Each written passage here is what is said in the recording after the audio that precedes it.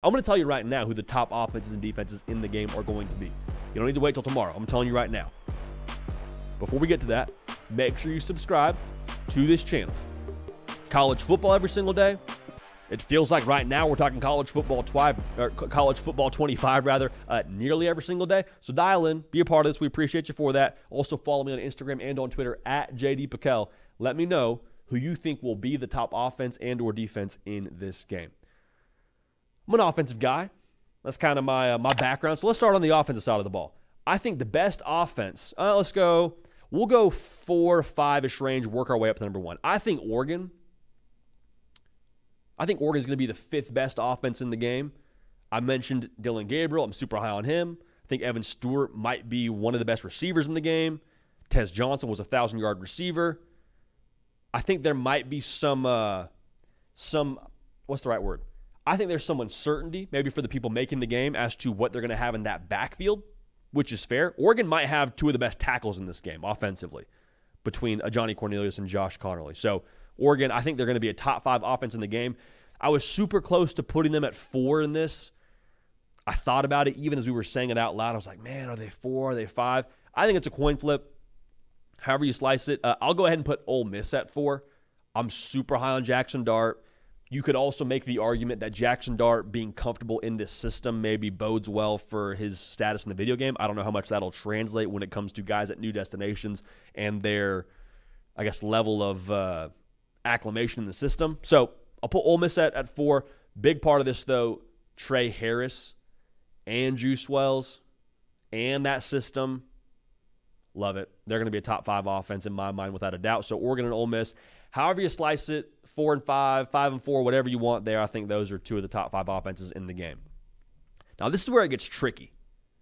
This top 3, I think you could also shuffle around quite a bit. I have Ohio State as the 3rd best offense in the game. Will Howard is probably the biggest question mark. I don't know what they're going to rate him. If he's is he a 91? Is he an 84? I have no idea. I have no idea how you rate him in this game. But I will say this. Ohio State will have the best wide receiver core in this game, and they will have the best backfield in this game. The offensive line, not a question mark so much as we'll see what they are kind of situation. We'll see how they're rated in this game. But Ohio State, they will be a top 3 offense. I wouldn't be shocked if they're higher, but I'll go ahead and put them at 3. Georgia is going to be the 2nd best offense in this game. They have a case to be, I think, even higher than that. To me, though, Carson Beck will be one of, if not the best quarterback in this game. I think he'll be the 2nd best quarterback in this game based on EA Sports and how they do. I would imagine the cover athlete probably has to be the best quarterback in the game. That would make sense to me. The trenches is just what's going to be filthy for Georgia, man. That's going to be the end-all, be-all. I think, in this game will be able to run inside zone, power left, power right, counter. You can do that all the way down the field, stamina permitting. Georgia's trench play will be filthy. I wouldn't be shocked if they have the best offensive line in this game, but with that all being said, I'll go ahead and put them at 2. Now, Texas, I think, will have the best offense in this game. I love what they did via the transfer portal. I think Isaiah Bond will have a 92-plus kind of speed on this game. Quinn Ewers, I think what I just alluded to before, with being the cover athlete, you probably have to make him the best quarterback in the game. I don't have an issue with that if you're EA Sports and that's the way you want to go about it. Offensive line also should be really solid. Bring back 4 or 5 starters, so they probably should rate them accordingly in the game as well. CJ Baxter, got to see a preview of the movie, what he's going to be in 2024 last season. So all in all, you check a lot of boxes in Steve Sarkisian's offense and the scheme in itself. They're going to be really, really good offensively. So to recap it for you, 5-1 here. Oregon at 5, Ole Miss at 4. I could flip either one of those. I'm not mad if you have it flipped. I'll put Ohio State at 3 for the best offense in the game. Georgia, the 2nd best offense in the game. And Texas as the best offense in college football 2025. So that's the offense. That is the offense. Let's go to the defensive side of things now.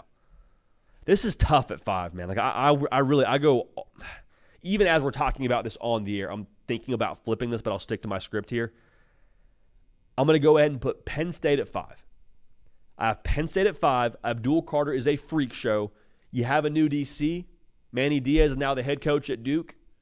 Took a Cornell guy, I think, actually, as well via the transfer portal, so shouts out to Duke for that. But Tom Allen's going to be a great DC. I don't have any questions there. You lose a little bit in the secondary is maybe why I don't have them higher. If we ran this back last year, Penn State might be gosh, on college football 25 terms, it might be the second best defense in the game, maybe the best. I'll have them at 5 for this. At number 4, I'll put Notre Dame. Marcus Freeman's the head coach. It's a Marcus Freeman defense. You bring back arguably a top 3, top 2 corner in the game in Ben Morrison. I think he will translate to that in the game as well. Xavier Watts, one of the best safeties in college football. So Notre Dame at 4, that feels like a safe play to me. 4 or 5 again. Same thing with the offense. I could see either one. Michigan, I think, will be at 3. You're saying Michigan, JD, they lose a ton on defense. Yeah, I feel that same way, but as I break this down from a college football 25 perspective, I think they have a chance to have like 3 of the top 10 to 15 defensive players in the game. From Kenneth Grant and Mason Graham on the defensive line, and Will Johnson, I think, is the best corner in college football.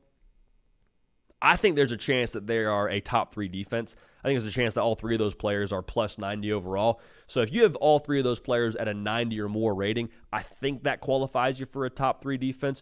Georgia should be the second best defense. Line of scrimmage play, what we said about the offense is true.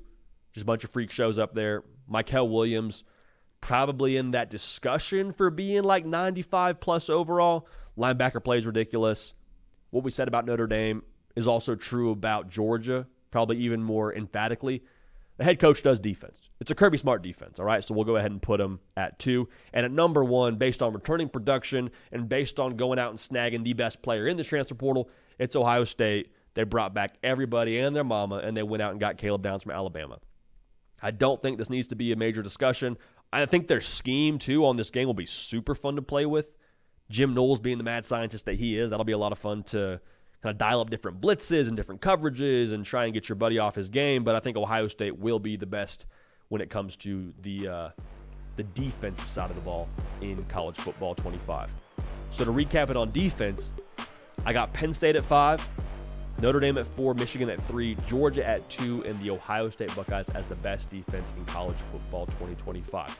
Hey y'all, thanks so much for watching. Subscribe to the channel here to make sure you don't miss an episode of The Hard Count. Also be sure to check out other videos on the On3 YouTube channel.